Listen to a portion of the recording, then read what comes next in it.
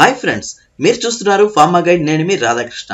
ఈ రోజు ఒక ఇంట్రెస్టింగ్ మెటీరియల్ తో మీ ముందుకు వచ్చాను. అదేంటంటే పొలరోగ్రఫీ టెక్నిక్ గురించి. అంతేకాకుండా ఫార్మాస్యూటికల్ ఇండస్ట్రీలో పొలరోగ్రఫీ యొక్క ప్రాముఖ్యత ఏంటి, అదే విధంగా దాని యూజెస్ గురించి పూర్తి స్థాయి మెటీరియల్ తో మీ ముందుకు వచ్చాను. అంతేకాకుండా ఈ స్లైడ్స్ అన్ని మీరు ఎండ్ వరకు చూడండి, నచ్చితేనే డౌన్లోడ్ చేసుకోండి. అంతేకాకుండా ఇన్ఫర్మేటివ్ అనిపిస్తే మన ఫార్మా ఫ్రెండ్స్ అందరితో షేర్ చేయండి. బట్ లైక్ చేయడం మాత్రం మర్చిపోవద్దు, ఎందుకంటే నేను మీ ద్వారా ఆశించేది ఒక లైక్ మాత్రమే. మరింకెందుకు ఆలస్యం, let us start our pharma guide channel.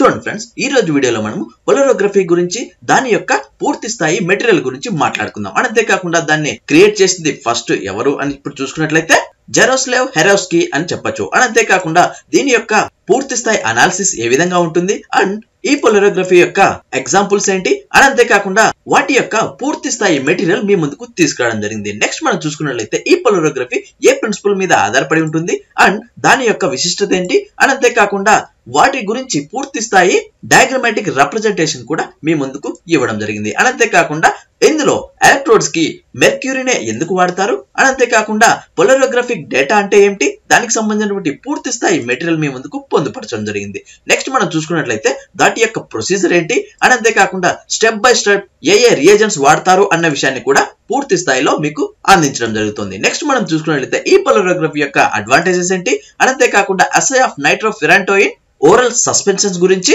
పూర్తి స్థాయి ప్రిపరేషన్ మీ ముందుకు తీసుకురావడం జరిగింది. నెక్స్ట్ మనం చూసుకున్నట్లయితే వాటి యొక్క డేటా క్యాలిక్యులేషన్ ఏంటి, ఈచ్ అండ్ ఎవ్రీ క్యాలిక్యులేషన్ అందరికీ అర్థమయ్యే విధంగా మీ ముందుకు తీసుకురావడం జరిగింది. ఒక్కసారి మీరు చదివారంటే ఈజీగా అర్థమయ్యే విధంగా ఈ మెటీరియల్ ఉండబోతుందని చెప్పొచ్చు. నెక్స్ట్ మనం చూసుకున్నట్లయితే ఫార్మాస్యూటికల్ అప్లికేషన్స్ ఏ విధంగా ఉన్నాయి, వాటికి సంబంధించినటువంటి అనాలిసిస్ ఏంటి, ముఖ్యంగా కెలోమెట్రిక్ అనాలిసిస్ ఏ విధంగా ఉంటుంది, అంతేకాకుండా వాటి యొక్క ఈక్వేషన్ మరియు వాటి తాలూకు డయాగ్రమాటిక్ రిప్రజెంటేషన్ కూడా మీకు పొందుపరచడం జరిగింది. సో చూశారు కదా ఫ్రెండ్స్, ఇది వచ్చేసి పొలరోగ్రఫీ యొక్క పూర్తి స్థాయి మెటీరియల్ అని చెప్పొచ్చు. చూసారా ఫ్రెండ్స్, ఈ స్లైడ్స్ అన్ని మీకు నచ్చిందని అనుకుంటున్నాను. మరి ఇంకెందుకు లేట్, డైరెక్ట్ గా డిస్క్రిప్షన్ లోకి వెళ్ళండి.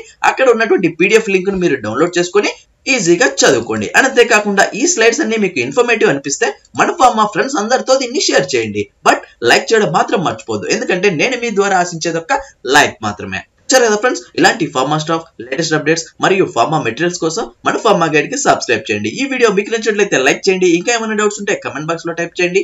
ఫస్ట్ టైం మన ఛానల్ చూసినట్లయితే సబ్స్క్రైబ్ చేయండి.